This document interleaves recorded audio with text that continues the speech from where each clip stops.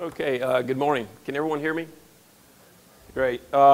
Just wanted to make a big shout out to my fellow Marines, Semper Fi. If anybody had any concerns about security with 3 Marines in the room, it's well in hand.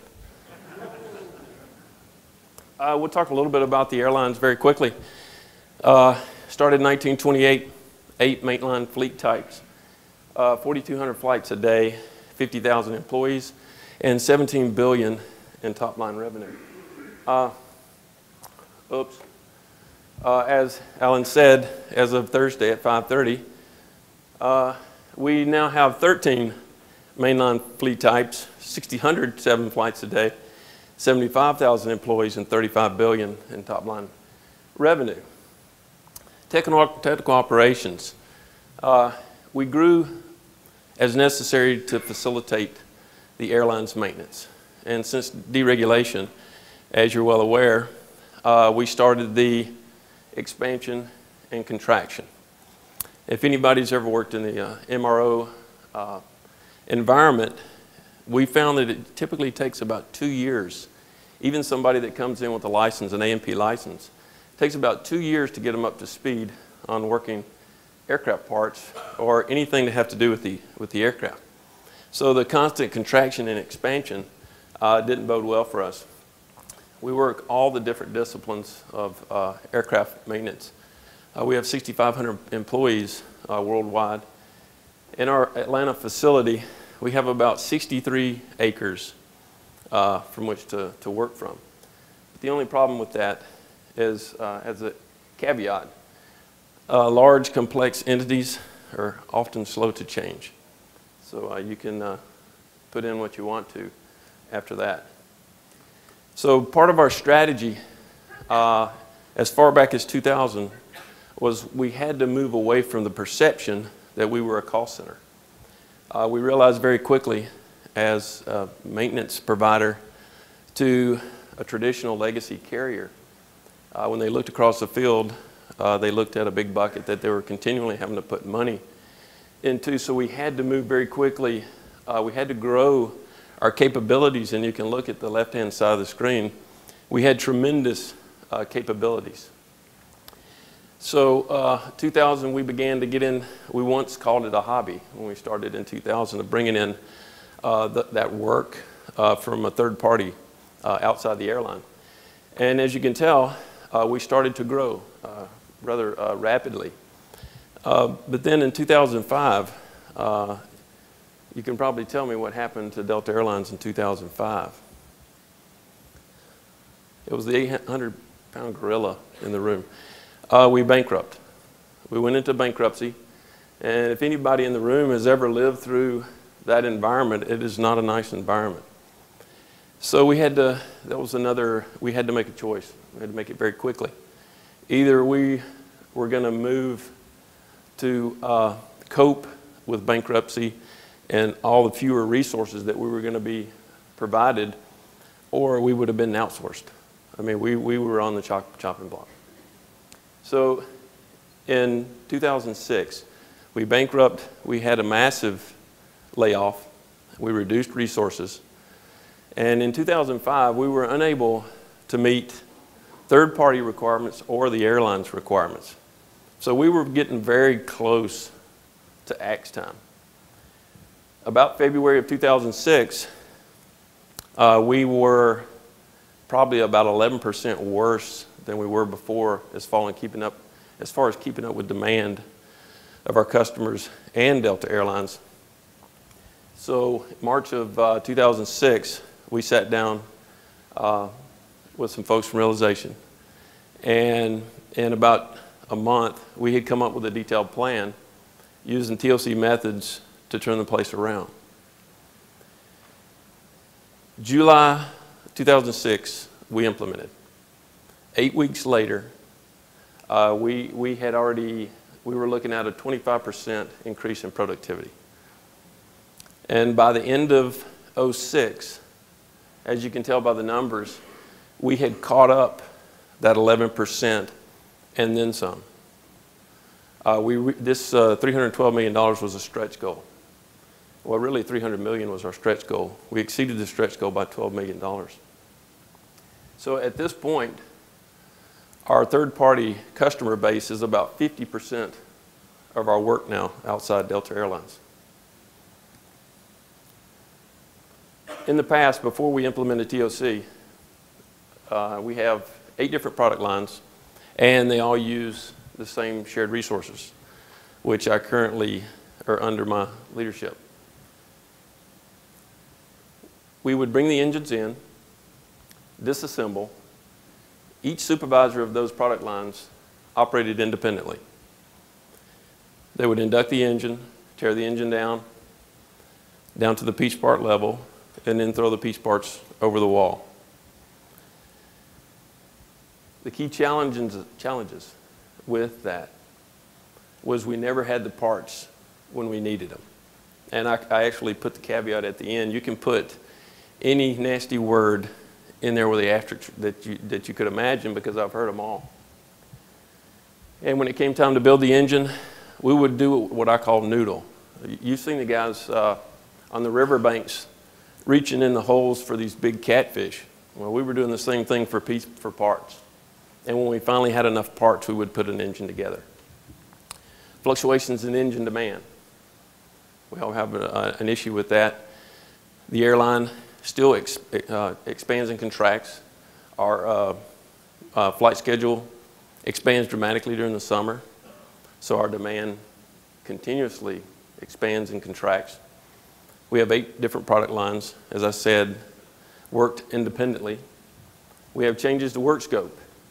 What we thought was going to happen when the engine shows up in the parking lot is not necessarily what we see when we tear it down. So a lot of variability in that. Resources not available when we needed them.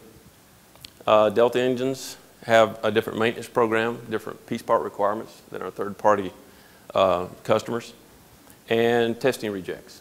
Once we send the engine to test, anywhere from 8 hours to 18 hours later, it takes about that long to go through an extensive test on the engine before it goes to fly. And if anything is wrong with that engine, it has to come back to the shop, so we have to cope with that.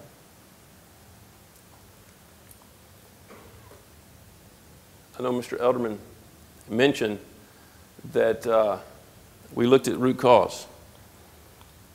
We immediately, in 2006, it was if we just had enough people and we just had enough equipment, we could take care of this issue. But when we looked in the mirror, people and equipment was not the constraint. I guess Mr. Eckerman, hopefully I got that right, mentioned it was management.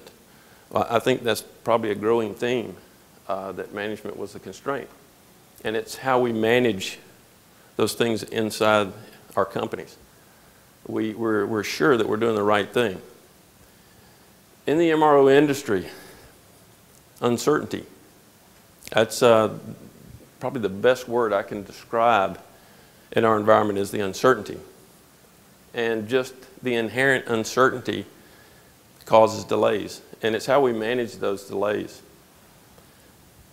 In your company, just like mine, we typically try to manage those delays by pressuring folks to start early.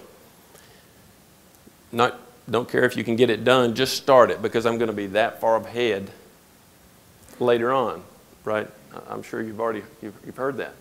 So we continue the multitasking. We've been told for years that the best managers are the ones that can multitask the best. Once I have 50 engines across the board that are half built, what is the natural human reaction to that? Well, I've got 50 engines. I only need 2 parts for this engine. I don't care where it is in the line. I'm going to reach back into the constraint, and I'm going to try to pull those 2 parts up front. Or let's just rob it. We'll rob it from the other engines that are already half built. Rob those 2 parts. Let's get this engine out. Or if I can't do that, let's just buy it. That'll get me out of the hole. So with that, I'm confusing the priorities, and everybody knows what happens when I confuse the priorities. My lead times go up. So those delays that I was trying to manage, what happens to those delays? they increase. Well, I got one up on it. Well, let's just get the engine as soon as it hits the parking lot. Let's pull it in as quickly as possible because evidently I need more time. So as soon as the engine hits the parking lot, I'll bring it in, disassemble it, get the parts into the system quicker. And as you know, WIP begins to climb. Queues begin to get longer. So it confuses my priorities even more. Right? So we've created this negative reinforcing loop, all determined by your management. And hopefully you can all read this. Competing management objectives. We drive more uncertainty into the process.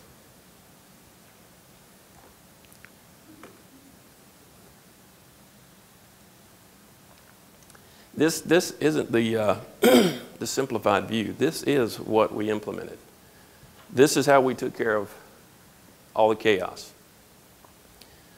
Release and priority. If those are the two words that I could choose for this conference, it would be release and priority. So we began, I have to reduce the WIP in the building. So the first thing I'm going to do is I'm going to stagger those engines coming into the building. I'm going to take that away from the frontline supervisor. I'm going to create a master scheduler. He's going to take a beating, and he has, because he's going to push back, because he's going to control the WIP at the engine level. That's the first piece of that. Now that we've staggered the engines in based on a WIP level to achieve the turn times that we want to achieve, I tear the engine down into mods. Those mods are torn down into piece parts. Well, we have a secondary release mechanism that I cap the number of parts going into the repair and support organization to 300 a day. And we break that down by hour. So we've taken the variability out of the induction and out of what we release into the repair organization. Then, once we've completed the disassembly and assembly is controlled by critical chain project management. We looked at it and we saw that it was lower volume, high variability, aligned very well with CCPM. And we implemented CCPM on the assembly side. And the product lines, I'll speak of them as the assembly side. They're the ones that tear it down and build them up once you get them the parts. At D0, that's the end of disassembly. It's controlled by CCPM. Those parts are released into the system. But there's a caveat. We don't release them into the system. We hold those parts until 15 days prior to assembly. And I guess you can imagine, when we said we're not going to release those parts until 15 days prior to assembly. Typically, it took about 60 days on average to turn a part through the repair organization. And it was a huge paradigm shift, or even for the culture to even fathom 15 days. And I've been asked several times, well, what formulas did you use to come up with that? There really wasn't a formula. We looked at all the parts that we worked in-house. And we looked at touch time, oven time, and tank time. The worst case scenario we had was 156 hours. So if we look at it as a crow flies, how many days is that? That's only 5 days. Everything else is less than that. I know Dr. Gorett mentioned yesterday only about 10% is actual touch time. The rest of it is waste. So we added 5 days because we knew the variability in the process. And we tacked on another 5 days as a buffer. The first 10 days were worked as FIFO. The red 5 days, the buffer, is based on due date. The part is worked FIFO. As soon as it turns red, it's based on due date. It'll move to wherever in the queue necessary based on due date. And we also have one last mechanism, is an expedite tag. In the past, we had over 200 expedite tags. Now we have only 20. And those are for those extraordinary Murphys that hit, which do hit the MRO industry or our environment every day. And it's talked about every day among all the leadership of where these 20 tags are going to go. It's a very controlled process. And once we put a tag on something we don't think is going to get back by A0, it moves 2 days on average, unless it's that 156-hour part. But it moves very, very quickly. The D+2 and D+7 is really what we call exception management. It's those parts that go outside that we really don't have that much control over. They leave the building, they go to a vendor, and they come back. But what was happening was sometimes those parts would never leave the building. So we had to get a good control mechanism in place. So at D+2, at D0, full bill of materials turned in. D+2, those exception parts, our repair coordinators actually make sure every one of those parts has left the building. At D+7, we're calling the vendor, did you receive the part? Because UPS and FedEx don't always get it there. Did you receive the part, and when is it coming back? Very controlled process. And at D+7, we can start assigning those POs to those engine requirements at that time. We release the non-exception parts into the system at A-15. They turn red at A-5. At A-2, exception management begins again. Every day, we talk about every single part for every single engine at A-2 and above. And it's a very, I guess you could say it can be a very heated meeting. At the beginning, our culture wasn't used to not so much the accountability, but the forcefulness. And actually, that's a lesson that we learned from our Marines in Albany. You need to know where that part's at, and is it going to make it by A0, and what you're going to do to make sure that it reaches the engine on time. And we have very strict rules that we follow to make sure that that part gets back by A0. At A0, we start the engine assembly. You will not start before A0 because we use critical chain for disassembly and assembly. We pipeline into disassembly, but we also pipeline into assembly. So if the parts are not there and we have an engine that is cleared, we'll pipeline that engine into assembly, because I know people have said, well, what if I'm using a flow line? Well, we don't introduce the engine into the flow line until I have all my parts. So I never run into, I'm in the second bucket of work and I'm stopped. So you stop the whole line.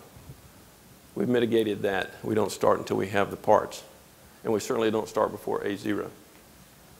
Assembly begins, and as you can tell, we've buffered disassembly.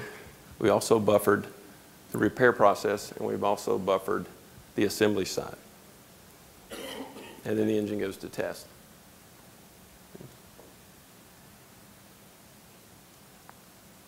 The summary of the changes. We created plans with buffers. The assembly, disassembly have their buffers. The repair process also has a buffer.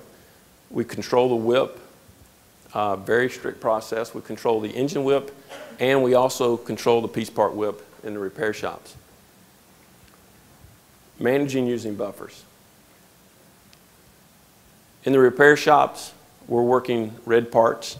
If you're complete with your red parts, guess what? You're just working FIFO. On the assembly disassembly side, you're working red task. Very simple process, very simple priorities. Exception management, I talked a little bit about it under the simplified environment that we implemented. OSR parts, we look at them very, we keep a good handle on our outside vendors using this exception management process at D+2 and D+7 to make sure on-time delivery. And we also review every part for every engine at A-2. That gives us 2 days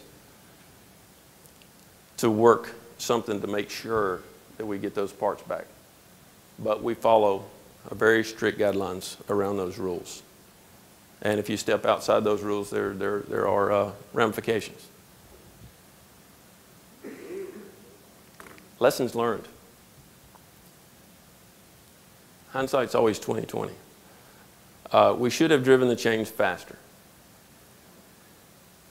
We got great goodness in the first 8 weeks of implementing a DBR scheduling system in the repair shops. We waited too long to implement the CCPM on the disassembly side. We could have done it much quicker and got gains much faster. We should have set more aggressive goals, which right now, this week, we are actually in the mode of resetting those goals, and they're going to be much more aggressive, even to the point that it scares me. We should have sync line, frontline training.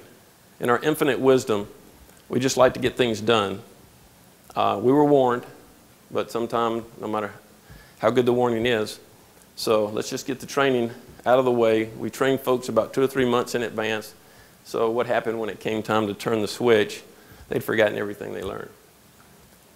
Wish we'd wrote out Concerto, which is a small piece of the CCPM, was the IT piece of the disassembly assembly. The central release area. I failed to mention the central release area. Initially, I like to use the word trust, but verify. We trusted that the supervisors at the front line would hold those parts until A-15. Just due to human nature and competitive juices, it started to, I'll get my parts in maybe a day early because I gotta beat this guy next to me. So pretty soon we didn't have any rules. So those parts coming out of disassembly will go to a central holding area, and we have a different group of folks that release those parts based on our DBR scheduling. Establish a process for exception management much quicker. I know Dr. Gorat speaks a lot about new rules. We made the change and we didn't create the new rules, and it came back and bit us, so we went back, created those very strict rules around exception management, which has really done very well for us. Management lessons. We should have set up a series of management offsites just to keep us aligned. I like to use the phrase, it's like herding cats. You've got different managers, and just human factors kicks in, competition. We start to go off in different directions. So we needed to keep everyone aligned. Ensure metrics were in place faster. We were still using the old metrics, a lot around utilization. Since then, we have implemented, we use very few metrics, and we all use the same metrics. We look at WIP every day, throughput, and turn time.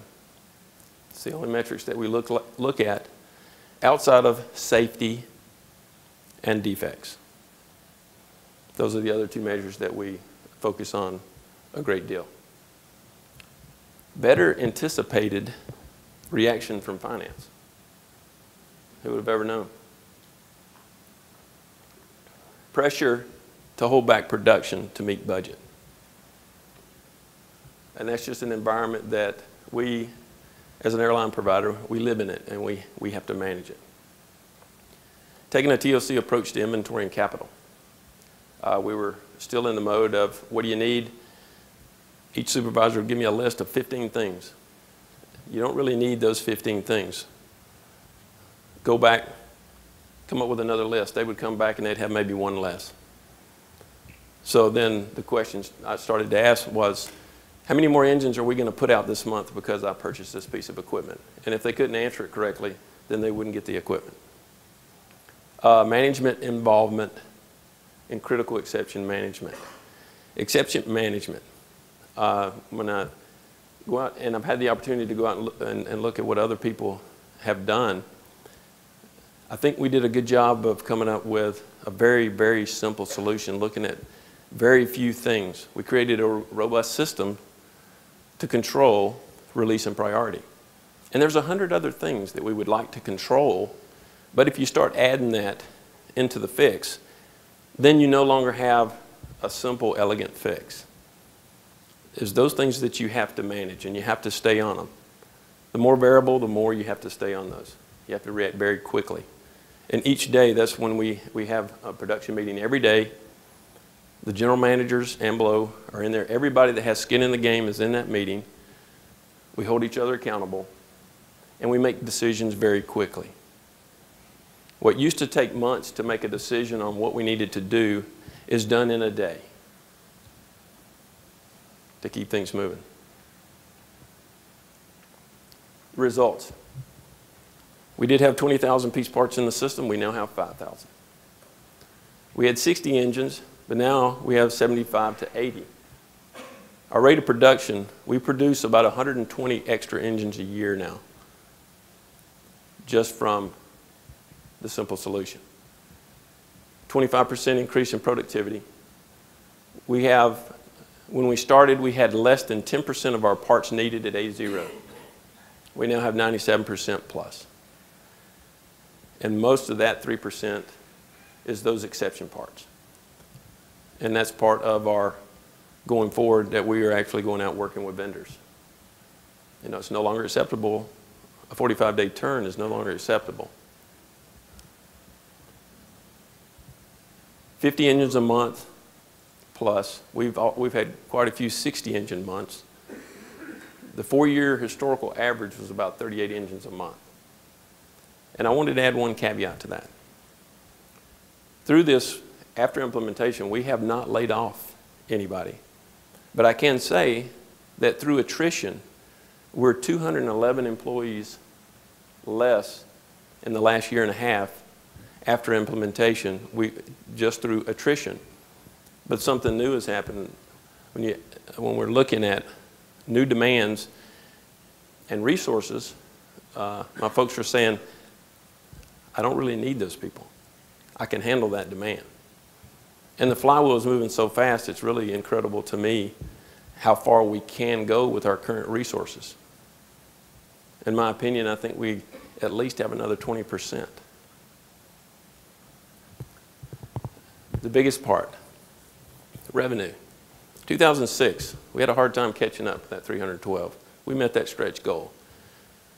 We survived. The company looked out across the field and they saw not a bearing tree, but a tree that had little dollar bills all over it.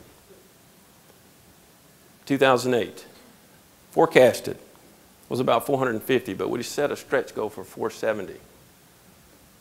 We were at 470. We will go over $500 million by the end of the year.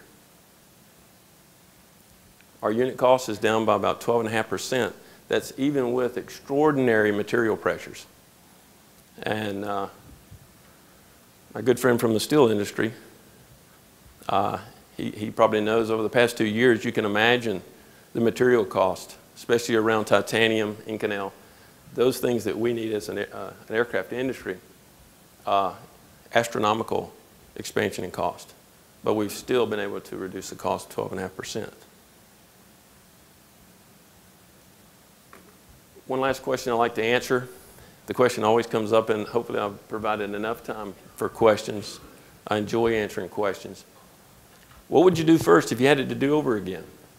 By all means, I would start with TOC. It creates the umbrella from which everything else operates. I can use my Six Sigma tools, my lean tools, because now I understand. I know how to identify that constraint. I have the brain trust to exploit it, right? I understand the subordination.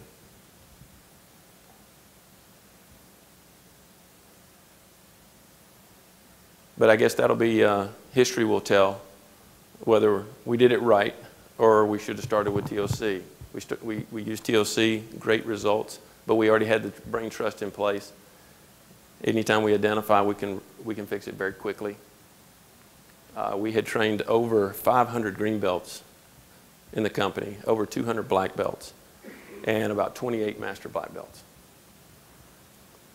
And Dr. Gorad used the term mosquitoes. We created a hell of a lot of mosquitoes.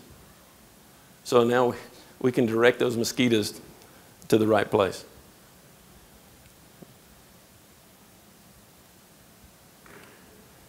Focus. Outside vendors, our supply chain, exception management. We continue to try to get faster in our decision-making capability.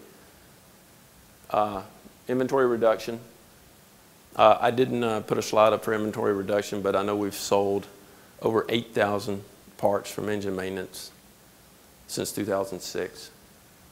And we have plenty more to get rid of. And working now to try to improve the sales production synchronization. I'm sure everybody in the room probably has heard of that.